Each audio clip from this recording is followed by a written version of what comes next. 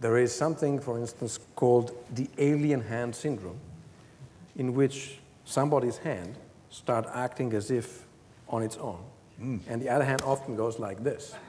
Okay, you actually see this in some patients. This is like in the Dr. Strangelove. Yeah, very much. The movies always have it first.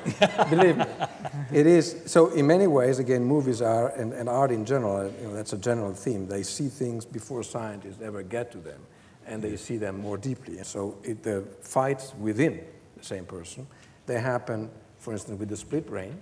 So after we split your brain in two, as we mentioned already, there's going to be one on the left, one on the right, and very often after the surgery, they are going to fight each other.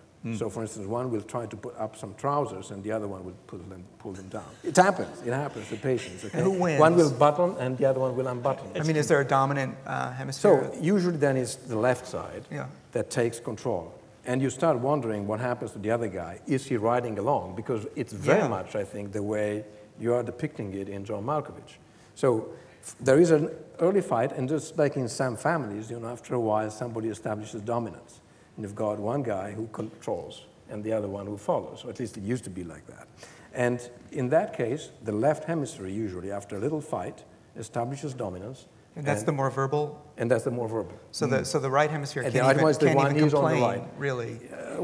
But I don't even mean that as a joke. I mean, it's like you're a prisoner, right? Because you can't. He's a prisoner, and in fact, the best thing you could say is that he probably gives up.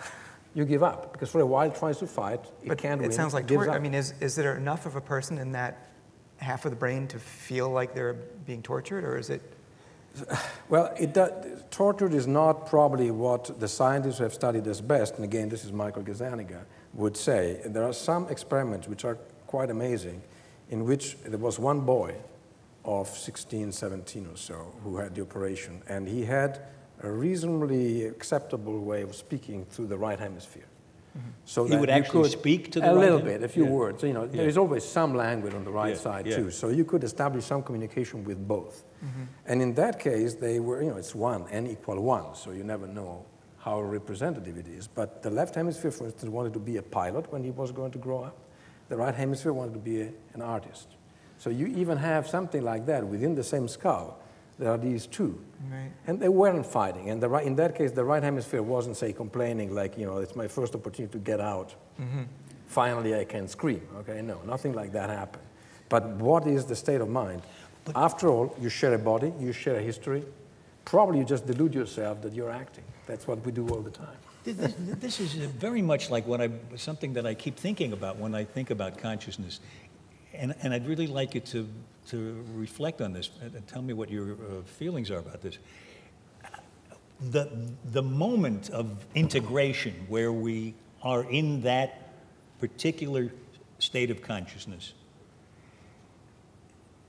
is what we're aware of, but there seems to be an enormous amount of work going on in the background. And I sometimes have the feeling that all of those events in the background, just like the two hemispheres that you just talked about, are in competition for rising to the surface. So it makes me wonder about why I come up with the thoughts that I do when my mind is just wandering. Is something like that going on, do you think? Think of personality, and not necessarily between the two brains separated by surgery. But also, you wake up angry one morning and you don't know exactly why, okay? Yeah. So, and then suddenly, somebody makes you laugh and you become more amenable. You just described every morning.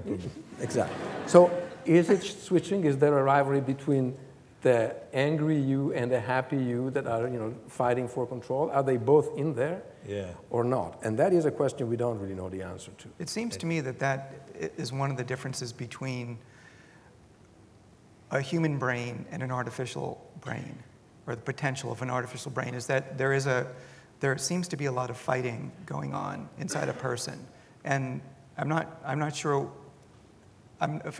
what it's for, but it's there.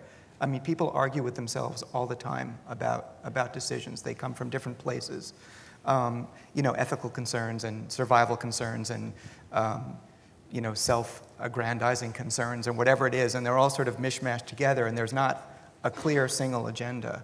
It occurs to me that that seems to be a difference, that it's not built into, or if it were built into, again, it would have to be built in an artificial way. Are you talking about artificial consciousness or artificial intelligence? Yeah, well, I'm talking about whether something can be artificially conscious, which, and you know, I've been thinking about the things that seem to me different, specific to people or other animals, maybe just people for now, is that there is that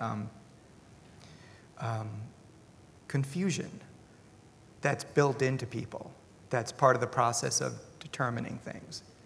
It's not efficient the way a machine would be. I think, however, that's the secret of consciousness again, because if you have indeed these many specialists, each, if you wish, with their own interest and with their friends and enemies, and they are all forming a single system together, in the end has to decide as a whole, because you're going to be conscious of this or of that. You're going to do X or Y. Right. But you've got to do it in a way that includes everybody, very much like in a democracy. That is hard. Mm-hmm. Now, computers are not organized that way, because nobody wants computers to be that way, and we even wouldn't know but how to do it. But there are people exactly. trying to make emotional computers so that we'll respond to them more comfortably. But you see, I think we know emotion is extremely important, but it's clearly not the whole story. We underestimate our richness, the extraordinary, unique repertoire that every one of us has, not only what he has experienced, but what he or she could experience.